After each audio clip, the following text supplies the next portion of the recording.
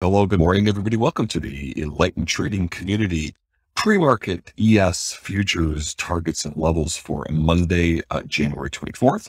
And again, we have a little bit of a distribution again. Pre-market down 42 points in the S&P.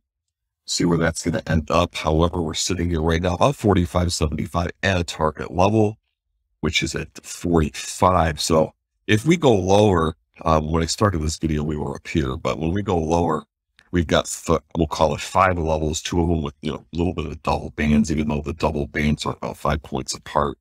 We've got 45 to the downside, 36, 25.50. Then we got a little bit of a double band here at 15 and 10.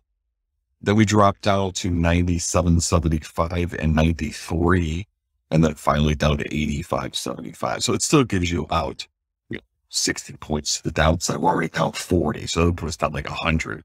Okay. Now, on the other hand, market's got to get through this cluster. If they get above 50, about 59.25, then we go to 71.75, 85, 92.75, 44.03, all the way up to 44.16, 44.24.25, 44.37.75. Call it 37.75, 44.44, 44.51.75. And again, this is like over 100 points up. And then finally at 44.66 if we got there.